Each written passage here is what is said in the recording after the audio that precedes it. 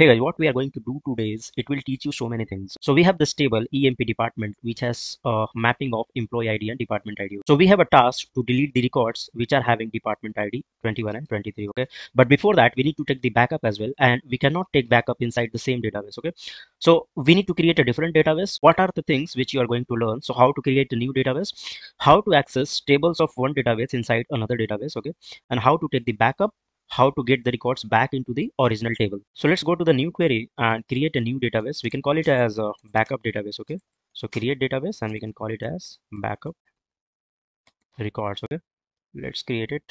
So let's switch to this database, huge, and then we can give the name of the database, which is backup records. Okay, now we are into this database. You can verify from here. Here we can create one table having the same schema that of this table employee department. Okay, so let's copy from here to here. To right, select a star into, and let's give the table name. So let's say we can call it as backup. We can give the today date, which is 10/10/2025. So let's paste the query which we have copied from the previous database. So this is not required. So we cannot access this employee department table directly because we are connected to a different database. So how you can access it?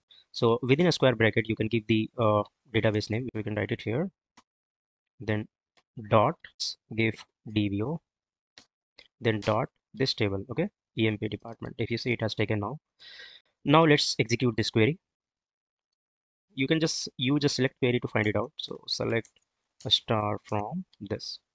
So this is the table which is created with the 16 records. If you see, now let's go back here inside your original database and you can delete it from here. So 16 rows have been deleted. Now if you query here, nothing will be shown because all the things have been deleted.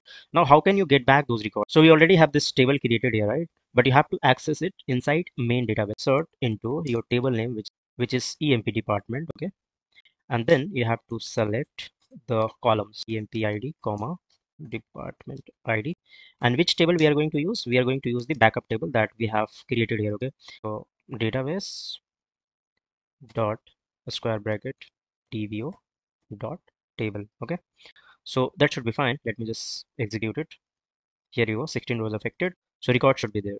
So all right, so this is how you can do it.